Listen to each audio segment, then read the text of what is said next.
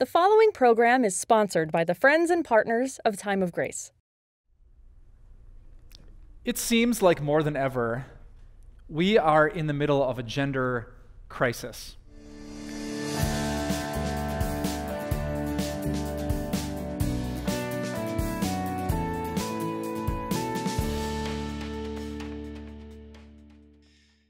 Do you care about God and gender as much as I do? To be honest, I hadn't given it that much thought until just over 10 years ago when the gender of my child was revealed. My wife Kim and I had decided to make it a surprise. So on that incredible day, July 7th, 2008, she started to push. I held her leg. That little head started coming out, and then I found out I wasn't just a father. I was a father with a daughter. And I thought to myself, how does this work? I knew what it was to be a boy and to become a man, but how was I going to raise a little girl? Then 6 months later, my wife got pregnant. I don't know how that happened. Well, okay, I kind of know how that happened, but again, it was a surprise, and again, God repeated the miracle, and I was raising two little girls. And I thought about that. What does God want them to be? What do these two little kids have in common with their dad? What makes them unique and different? How can I raise them right? How can I disciple them? And what is God calling me to do as a man to model for them? It made me think not just about their lives, but about maybe the boys that they would date and the men that they would marry. My girls don't have to get married, and I'm okay if they take a while until they start dating, but what does it mean to be a man? What does God call a young man to be and to do? These are questions I hadn't thought deeply about until God blessed me with those two precious little girls. I wonder if some of you care about those same questions. Maybe you think about your own identity. What does God want you to do with your life as a man or a woman, someone uniquely and wonderfully made? How does God want you to raise up, to train, to influence and disciple your sons, your daughters, your grandsons or daughters, your nieces, your nephews? What does it mean? Because we're trying to balance between these two really dangerous things in our world.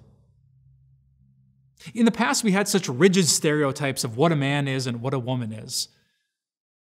I mean, even I grew up with that in the 80s and 90s. I was a kid who liked to sing, played soccer, was in the show choir. I've never worn anything camouflage. I don't hunt, I don't fish, I have no clue how to use tools. Did that make me less of a man?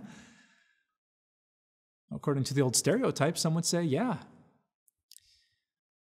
Today we've gotten away from all that. There is no box to be put in. Everyone can be exactly what they want to be, but without guidance, without direction, without goals and values, so many of us feel lost. What is God calling us to be? What did He make us? And that's why I'm so excited you're here today. Because today we're going to launch a pretty long journey diving into the scriptures and exploring the topic of God and gender. Today, in a message you're about to see, I'm going to lay that foundation from the very first pages of the Bible. Because God doesn't want us to feel lost or confused. He doesn't want us just to give in to cultural stereotypes or norms. He wants to tell us exactly how He made us to be. What's unique about men and women, and what brings them together and makes them united. Now, as you listen for the weeks to come, there's one special idea I want to call to your attention because someone told me how powerful it was. It's the idea of making people feel safe and helped. Just as God made the first woman out of a man's rib, and that made her feel safe and loved, God calls men to do the same thing today. So for all you guys watching, I want you to pay special attention to that point, and I want you to think about the strong, protecting influence that God wants you to be. And for you ladies out there, I want you to notice that God gives you one of the most sacred, beautiful titles in the entire Bible, a title He normally reserves for Himself. Today, God is going to blow our minds, open our eyes to the high, holy callings that we have. As men and women in His kingdom, He's going to tell us exactly what He wants us to do and to be. And most importantly, he's going to remind us who Jesus was and what he did for us. I hope you enjoy these messages. I hope they clarify God and gender, and I hope it's a blessing to you and those that you love. Back in early 2019, Gillette released a commercial that challenged men in America to be better. To be better than our all too often female belittling, women harassing, sexually groping, and one another bullying past. They asked the haunting question, is that really the best a man can get? And after the commercial was released, it blew up. Within 4 months, the commercial had over 30 million views on YouTube and over 700,000 likes. And the video had more than 1.4 million dislikes. In 4 months, it had become the 24th most disliked video in YouTube history, because Gillette had walked right into the middle of the tension and the controversy. A colleague of mine runs a podcast for men, and he often asks young men that question, what does it mean that God made you a man? Like, what's distinct and what's unique of the way that God himself created you? And you know what the boys say to him in reply? Nothing. They have no clue. They have no clue what a man even is. In America, when it comes to the role of a man and the goals of a man, we're working without a script, and unfortunately, the consequences are severe. But it's not just the men that have the issue, it's women who are struggling too. In the last 100 years, thank God, so many things have changed for women in America.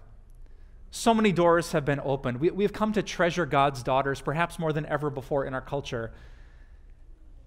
And yet, the bar for some has been raised so high and has become so unattainable that the average American woman is left feeling overwhelmed, anxious, and never enough. Think about what it takes for a woman to get respect from other women in our culture. She probably has to go to college and maybe grad school. She has to establish herself in her career and compete with the men in her field. She has to devote herself to paying off her college loans and becoming something in her career while at the same time watching her biological clock tick down. She has to find a guy and meet a guy and get the guy to commit. She has to start a family and raise cute-looking kids on Instagram. She has to find a daycare and practice self-care and stay connected to her tribe. And she can admit that she's a mess and that she's overwhelmed. That's okay in America. But do you know what adjective Americans most often put before the word mess? Hot. Because you can be overwhelmed, ladies, and you can be a mess, but you should probably look really good while you do it. And at shocking levels, women are feeling insecure and not enough. They can't keep up with the Instagram world. They're anxious. They feel bad about their bodies, their selves, that they're trying to do everything, and they feel like they can't do anything very well. And if I asked you, ladies, what it meant to be a woman, not by our culture's definition, but by your Heavenly Father's definition, would you have an answer? What's a win for him for womanhood? What are his goals for you and the way he has uniquely put you together in your mother's womb? Now, if all that weren't a crisis enough, then men and women get together in homes, relationships, marriages, and churches. 100 years ago, there used to be a script for what a husband and a wife would do. It was very clear, and it was all too often unfair. And so we tore up the script, and now we're struggling to find our place. What should a husband do at home and a woman? Who should take care of this or that? Our spouse is interchangeable in the eyes of God. And is it true that there's a passage in the Bible that says the husband, like every husband, is the head of his wife? And if that's true, how is that not a slow pitch for toxic men to walk all over women and treat them as inferior? Like, why would the Bible say that? And what does it mean? And what about church? When brothers and sisters gather together to worship our one and only God, does Jesus care about your gender? Does what we do, who sings, who prays, who leads, who preaches, is it just about gifts and talents, or is there something unique that God has wired within us? And if there is, as one of my pastor friends asked, why do about 0 people think it's a beautiful design and all the people wish they could change it? If God is good and he cares about every one of his sons and daughters more than any of us ever have, why is this so difficult? And if all that weren't enough, then there's the question of gender identity. When a person feels like they're stuck in the wrong body, when the way that they're wired externally isn't the way that their brain thinks about their gender identity, and when those stories aren't Bruce Jenner on the cover of Vanity Fair magazine or I Am Jazz, the reality show from TLC, when it's your story or someone you love, when you're wondering about your gender identity, when your little sister is thinking about a new name or your cousin wants you to use new pronouns or someone is thinking about new hormones or a new surgery to give themselves a new body, what do we do? And what would Jesus do? What does it look like to be a Christian who is full of both grace and truth at the same time when transgender becomes our story too? What is a man? What's a woman? What's a marriage? What's a church? How do we answer the tough questions about gender identity? That is what we're going to try to answer in this series. And man, more than ever, that means we need to pray. Not because this is difficult, but because if we get this wrong, everything falls apart. If our homes don't work, if our churches don't work, if our world doesn't work, everything falls apart. But if we can get this right, if we can answer these questions the way our loving Father in heaven would, it is so good. When a man and a woman start a relationship and they know what God made them to do and they live out that calling with joy, when there is love and respect and selflessness and sacrifice, a relationship that looks like Jesus' relationship with the church, it is so good. I would have 10 extra hours a week from the counseling that I didn't have to do if that would happen at our church. And if we as a congregation walked in as male and female brothers and sisters and we saw the beauty of this calling, when no one felt inferior or left out, when there was not a competition for position or the microphone, but we were so grateful to be the family that God designed, how unique would that be? How bright of a light in a dark, dark world. And if every kid in our church who's questioning their own gender identity would not have to keep a secret, and not have to carry that cross, and not have to plan how they're going to end their own life like 40% of trans kids in America will attempt. But if they could be real, and we would be relational, if we responded like Jesus would with grace and truth at the same time, how great would that be? And so, more than ever, we pray. We ask and we beg God to bless what we're about to tackle. Give us answers, Lord, we ask, when it comes to your will and our lives. So, with all that on the table, where would we start? Well, how about this? How about we start in the beginning? Did you know in the book of Genesis, we find almost all the answers to our questions about gender? In fact, before the first 3 pages are done, we will find a foundation that answers 80% of the questions that pop into our mind about male and female and gender and God. And just in case you've had a long day and I'm about to lose you to a couple of sleepy times in church, I'm going to give you my answer right up front today. The big idea that we're about to learn, if you have a pen in your hand, why don't you write this down? That in the beginning, we're about to learn God made men and women unique and united.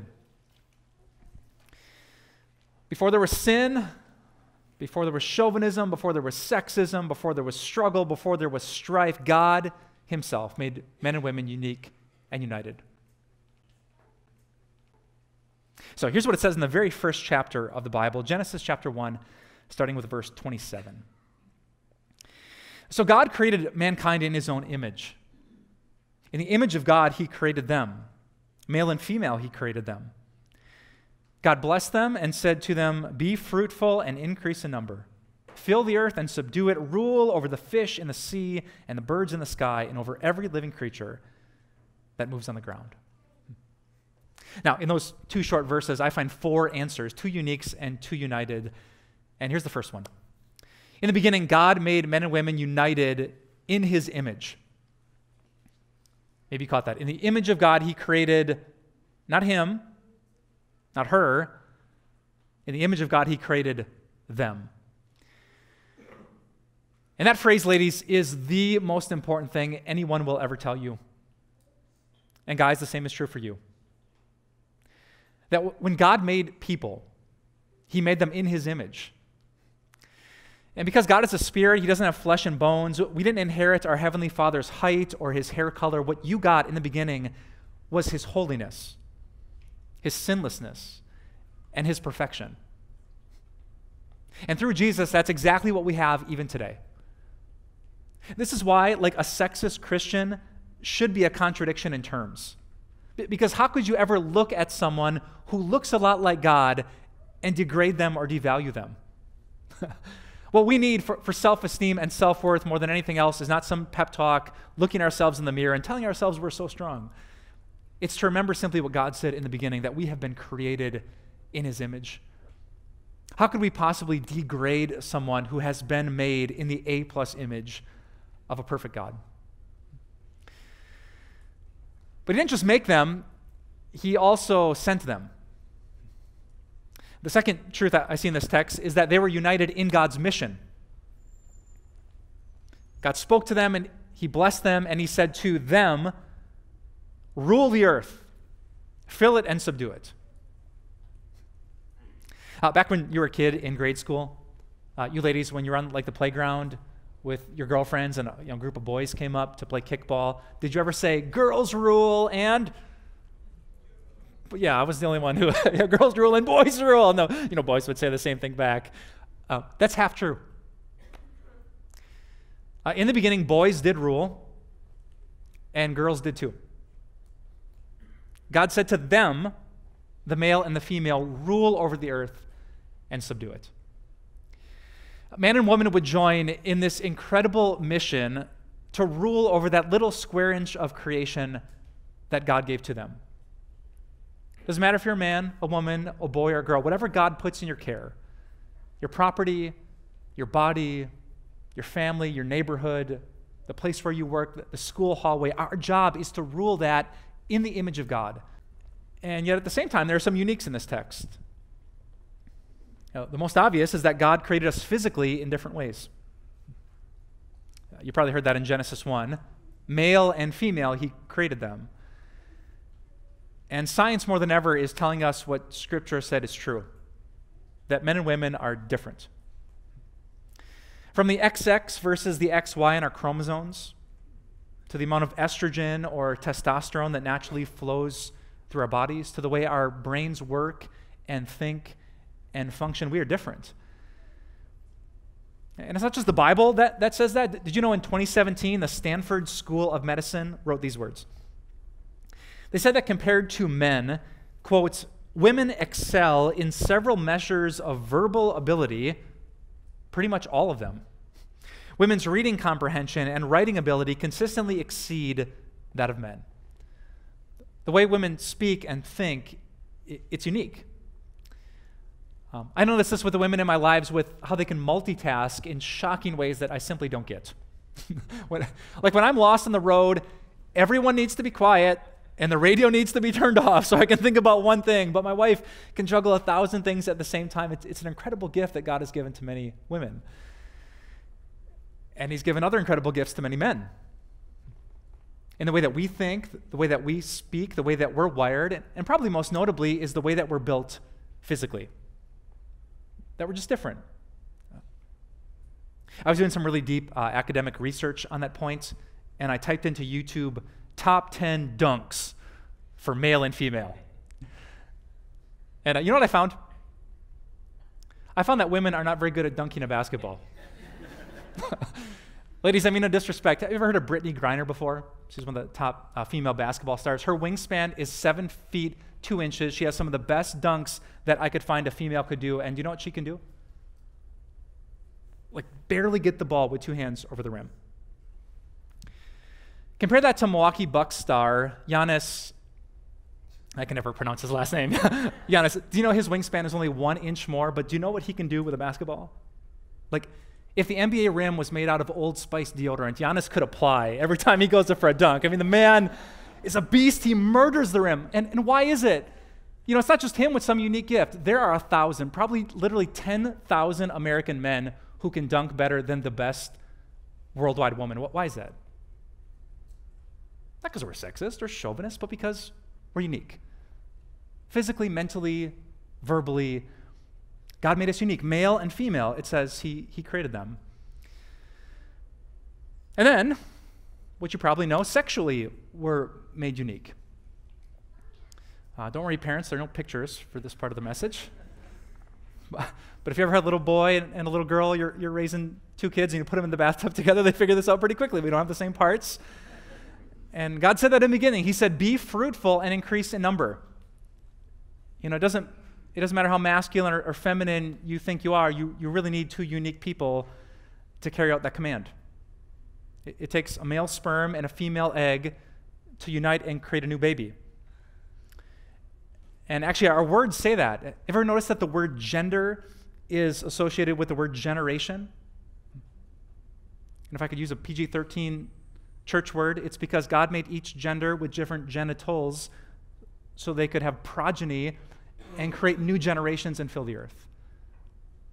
In the beginning, God made us unique. And if we had more time, we could talk a ton about sexually how men and women are so different, why the physical and the emotional is often switched around in the way they connect, why pornography affects 4 times more men than women because of the way that they're wired, why women often need a commitment to experience maximum pleasure in a sexual experience.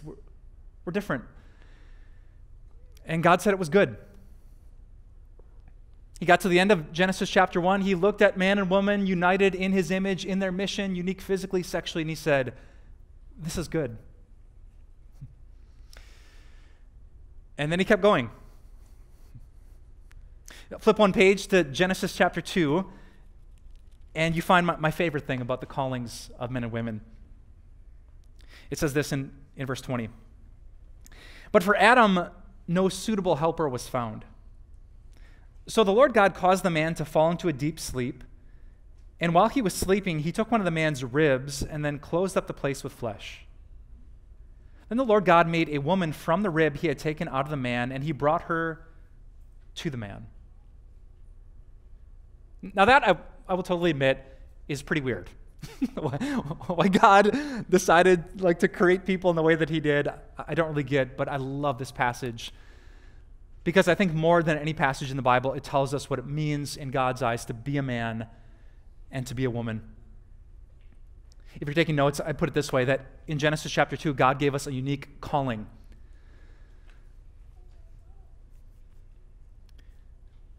Guys, the calling that God gave you is in that incredible picture of a rib. Men, do me a favor for a second. Put your pens down. And I want you to touch your rib for a second. I want you to think about how it feels, how it's made, and what it does.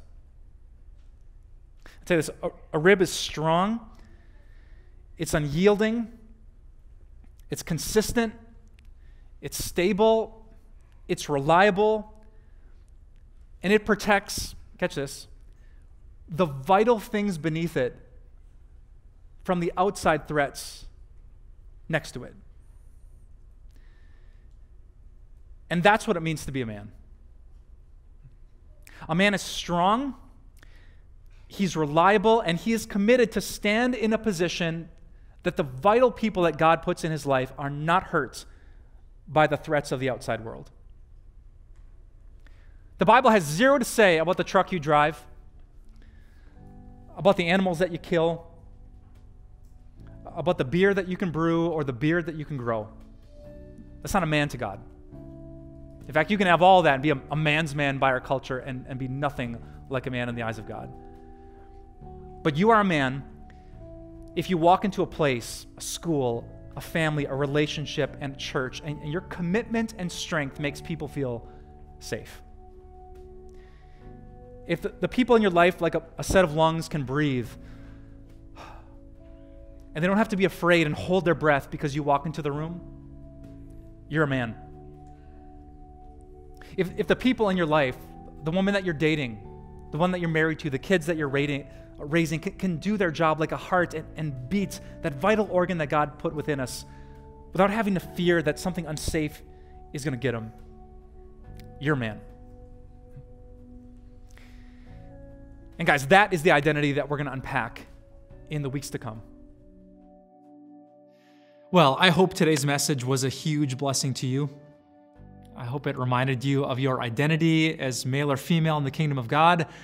And I hope it really equipped you to train the boys and girls, the young men and women that you know, to live up to that calling too. There's so much more for us to explore, so I hope you can join us next week as we continue our journey on God and gender. A few years ago, I wrote this little book. It's called Gay and God, loving everyone that God made and everything that God wrote. And I've heard from so many of you how much this book mattered. For many of you longtime Christians, it helped you see that simple command of Jesus to love everyone like you never have before. And for others, it opened your eyes to the truth of God's Word, those passages that are so easy to forget.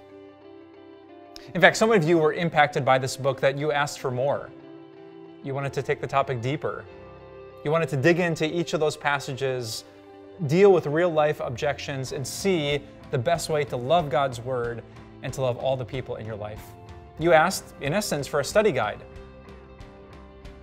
So we wrote one. I'm so excited to share with you the brand new Gay and God study guide, a chance to take this topic deeper. Because these two books together are a great opportunity to figure out what love looks like in a complicated world. How do we love people regardless of their sexual attraction or preference? And how do we hold on to every syllable of every sentence that our Savior said? I hope that Gay and God and this brand new study guide help you and help me do just that.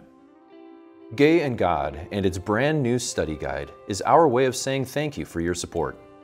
Request your copy by calling 800-661-3311, visit timeofgrace.org, write us at P.O. Box 301, Milwaukee, Wisconsin 53201, or text TIME to 313131 to give today. Time of Grace doesn't end here. We offer so much more. Visit us at timeofgrace.org. You'll discover resources to help you in your walk of faith. These include blogs, Grace Moment devotionals, and our prayer wall. You can also stay encouraged with our daily video devotionals. Connect with us on social media. Join our Facebook group where you'll meet a strong community of believers. Follow us on Instagram and get an inside look at our ministry. And if you need someone to pray for you, call us or visit our prayer wall. Thank you so much for your support. We'll see you here again next week.